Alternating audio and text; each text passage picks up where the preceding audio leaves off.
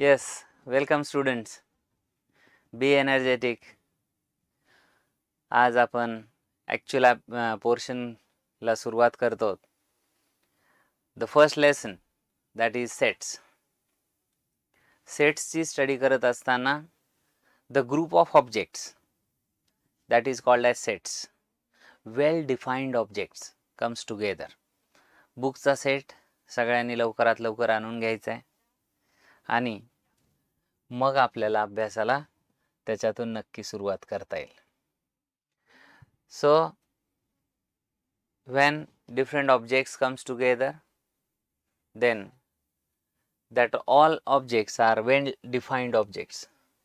The well defined objects is called as sets. Today we are going to study about the sets. You can see this picture. या picture मध्ये बघा bunch of a key. सगळ्या की सोबत दिसत आहेत तुम्हाला. ह्या की म्हणजे एक सेट आहे. नंतर बर्ड्स असतील, बर्ड्सचा group of birds, फ्लॉक्स of birds that is called as it is also a set. नंतर notebooks, this pile of the notebooks, many notebooks comes together, it is also called as set. And this is the collection of numbers. In mathematics अशा ज्या वेल defined objects असतील त्याला आपण sets असं म्हणायचं. वेल defined objects is called as sets. And in this sets different kind of sets we R going to study. आपण वेगवेगळ्या प्रकारचे सेट्स बघणार आहोत.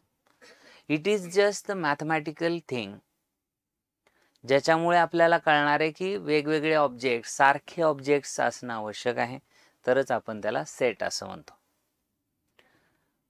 9th स्टँडर्डचा बुकचा एक सेट असेल, 10th स्टँडर्डच्या बुकचा एक सेट असेल.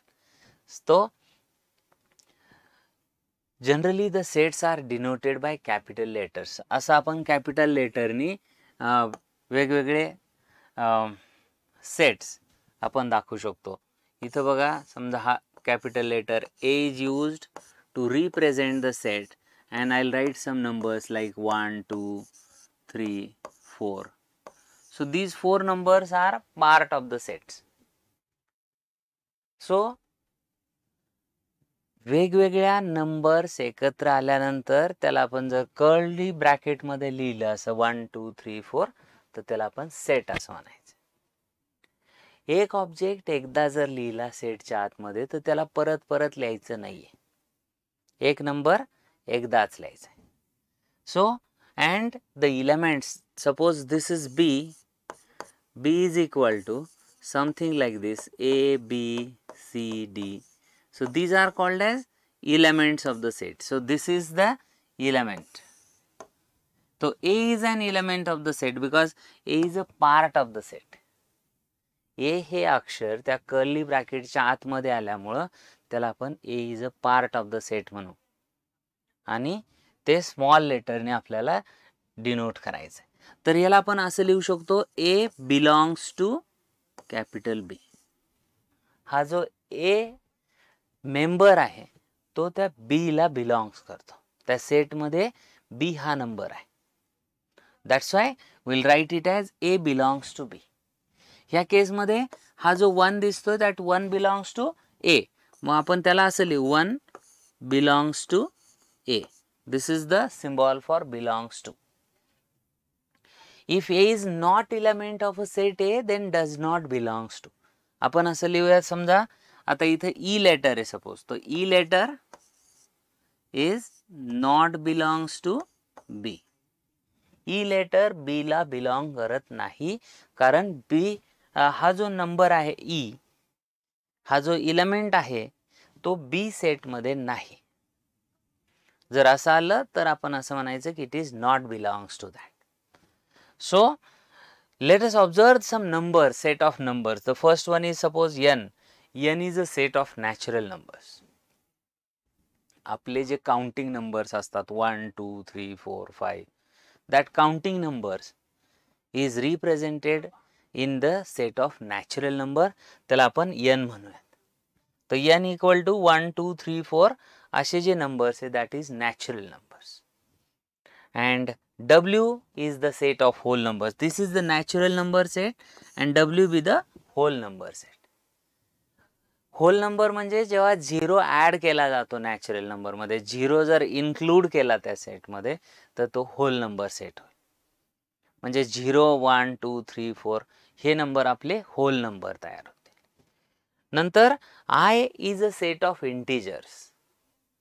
इंटिजर म्हणजे जे नंबर लाईनवर नंबर्स असतात, इंटिजर नंबर्स म्हणजे 1 2 3 on the right side of 0, then 0 is in the middle of the that number line, आणि 0च्या लेफ्ट साईडला जे नंबर असतात -1 -2 -3 असे नंबर्स, ह्या सगळ्यांचा जो सेट तयार होईल त्याला आपण सेट ऑफ इंटिजर्स असं म्हणायचं.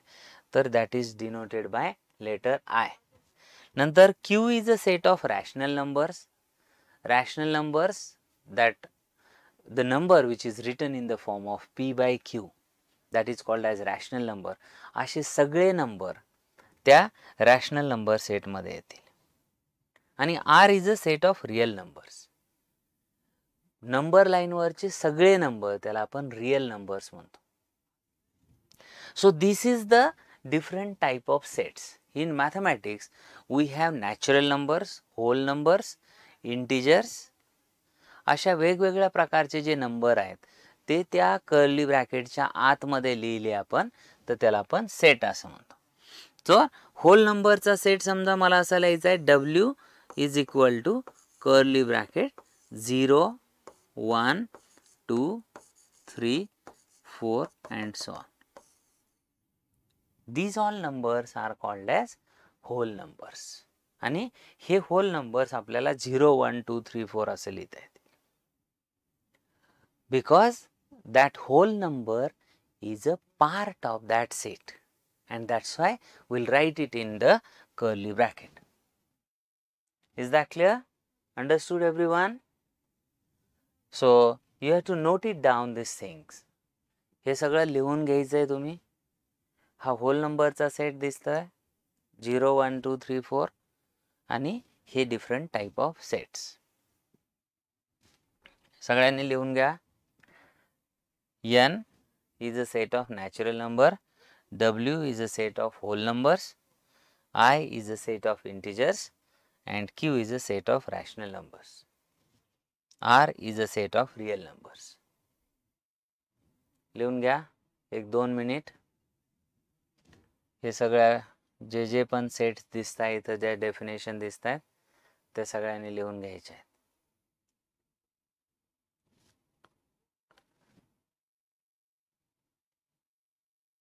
कळतंय सगळ्यांना?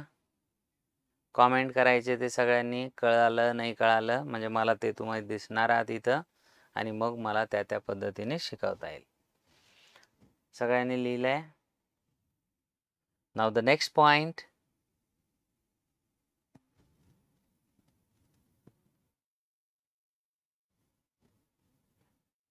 Now different kind of methods are there of writing the sets. The first method, that is called as listing method, or it is called as roster method, in which we have to write all the elements of the set in curly bracket, and each element is written only once. As I already told की प्रत्येक set मधला जो element आहे तो आपल्याला एकदाच लिहायचा आहे.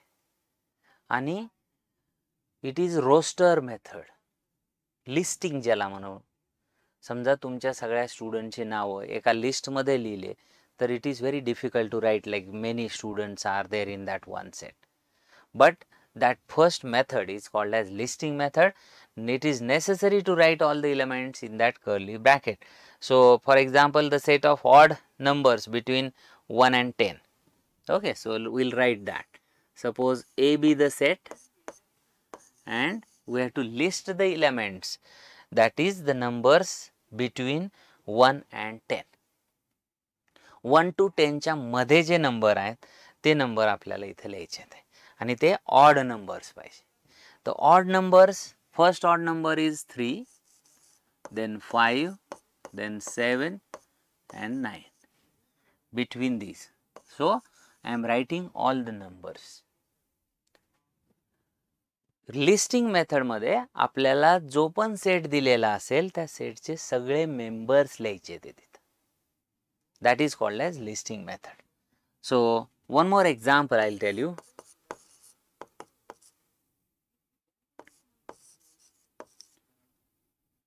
The letters in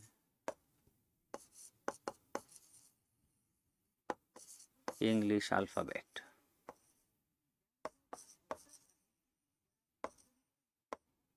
So in this English alphabet, suppose I want to write A is equal to all the members of it, A, B, C, D, E, F, G. हे असे सगळे लेटर्स आपण लिहायला लागेल up to Z. Suppose X, Y, Z. हे सगळे member जर आपण लिहिले तर it becomes very big like that sets, and we need to write all the members of the set in that list. That is our first method. In this method, once you write any particular element, don't write that element again. एखादा number एखाद्या curly ब्रॅकेटच्या आत लिहिल्यानंतर त्याला repeat पुन्हा पुन्हा लिहू नका. एकदा नंबर लिहिला की तो एकदाच येईल त्याच्यामध्ये. So that is called as the first method, which is called as listing method. त्याच्यात आपण लिस्ट करायची. Listing method. सगळे जे नंबर्स असतील किंवा जे पण ऑब्जेक्ट्स असतील ते सगळे ऑब्जेक्ट आपल्याला त्या सेटच्या आत लिहायचे. That is called as listing method. Is that clear? Understood everyone? Write down this definition also. In this method, we have to write all the elements of the set in curly bracket. Curly bracket necessary आहे आणि त्याच्यामध्ये हे सगळे members आपल्याला लिहायचे आहेत. Now the next thing, in this method, this is the second method. There are two methods of writing the sets. The first one is listing method and second one is a rule method.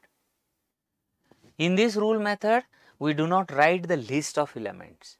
We write the general element using variable followed by vertical line or colon, and we'll write the property of the variable. म्हणजे काय की आपल्याला याच्यामध्ये ज्या प्रॉपर्टीच्या under ते सगळे elements आलेत त्या सेटमध्ये ती प्रॉपर्टी लिहायची. We have to write the property under which that all elements comes together. So this is called as rule method. म्हणजे आता बघा, X such that, this is called as such that.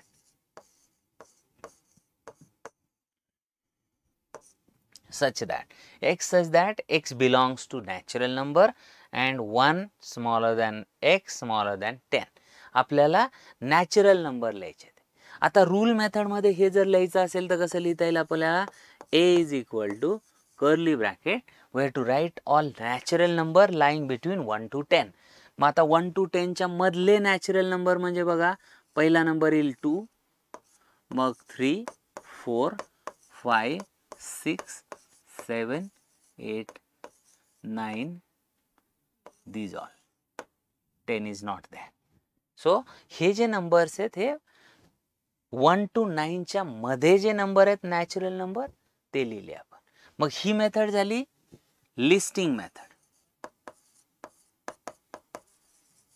This is listing method. दुसऱ्या method मध्ये आपल्याला ही property लिहायची आहे under which these elements comes together. X says that X belongs to natural number and 1 smaller than X smaller than 10. Because that is the property under which that elements comes together. Is that clear? Whatever I explained, you understood? You have to write it down, these all things. Okay? Is that clear? Sure. Hope you understand the things, the today's lecture, and let us see the things in the next class. Okay? Thank you.